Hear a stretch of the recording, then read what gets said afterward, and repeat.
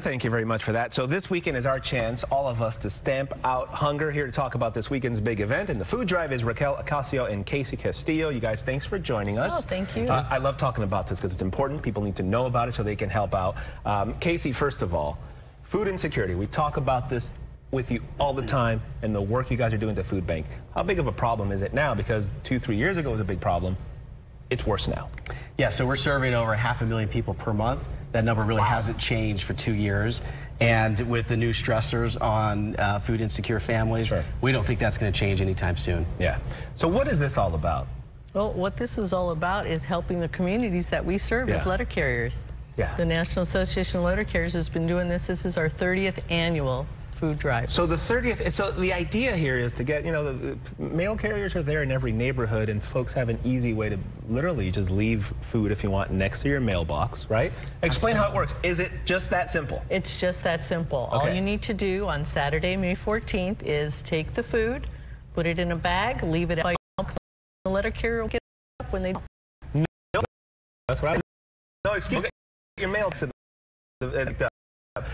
Can you have like one of those communal boxes, where there's like 20 of them at the same, you could leave it there as well, right? Absolutely, okay, yes. Perfect. Why is it important, the food bank teaming up with the National Association of Letter Carriers? How did this relationship come about in the first place? Yeah, so we love this food drive. As Rocky mentioned, 30th year. Unfortunately, we had to pause for 2 years because of the pandemic.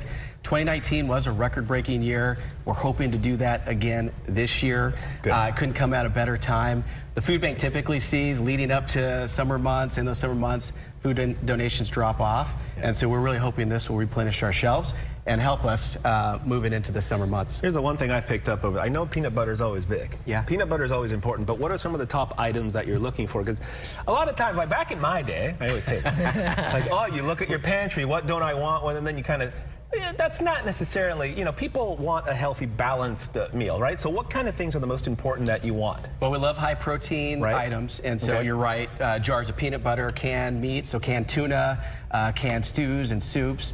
And of course right now, with some supply chain issues and shortages, we're also looking for baby formula. Oh, that's right. Everybody's struggling to find that, right? Yes. That's very, very important. People want to help out if they can't attend the food drive. If for some reason, get to their mail, they can help out. Start our campaign on May, and Robertson's County are participating. So you can go in there, shop, purchase those items, put them in our red barrels, or find our website. Outstanding. I love my mail carrier guy. I'm glad to hear that. He's the coolest dude. I'm going to shout out my man, Andy. He's out there. He's watching. Well, sometimes. But he's probably working, right? Keeping busy. So then I'm going to give him really a bunch of these cans that are really heavy so he can... I'm kidding. I'm kidding. I'm kidding. But you know what it takes? Because for the people that we serve, food bank.